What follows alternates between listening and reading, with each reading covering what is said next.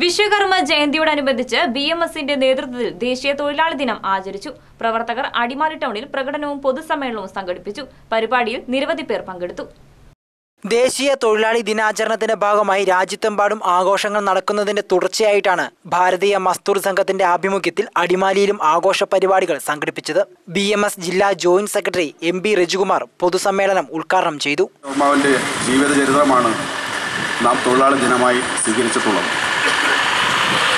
നമുക്കറിയാം, എണ്ണിയാലൊടുങ്ങാത്ത യന്ത്രസാമഗ്രികളും സൗധങ്ങളും നഗരങ്ങളും വിശ്വകർമാവ് സൃഷ്ടിച്ചിട്ടുണ്ട്.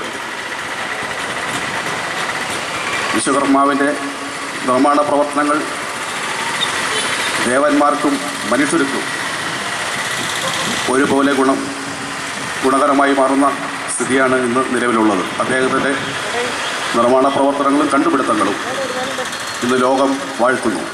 പൊതുസമ്മേളനത്തിന് മുന്നോടിയായി നടന്ന വിളംബര ജാഥയിൽ നിരവധി പ്രവർത്തകർ പങ്കെടുത്തു. RSS കാര്യാലയത്തിൽ നിന്നും ആരംഭിച്ച ജാഥ സെൻട്രൽ ജംഗ്ഷനിൽ സമാപിച്ചു. BMS panchayat president KR Arunkumar അധ്യക്ഷത വഹിച്ച സമ്മേളനത്തിൽ സേവാഭാരതി ജില്ലാ ട്രഷറർ MB വിജയൻ മുഖ്യപ്രഭാഷണം നടത്തി. ദീപ പ്രശാന്ത്, EN മോഹനൻ, ഷിൻഡോ പൗലോസ് തുടങ്ങിയവർ സംസാരിച്ചു. Channel today, Adimali.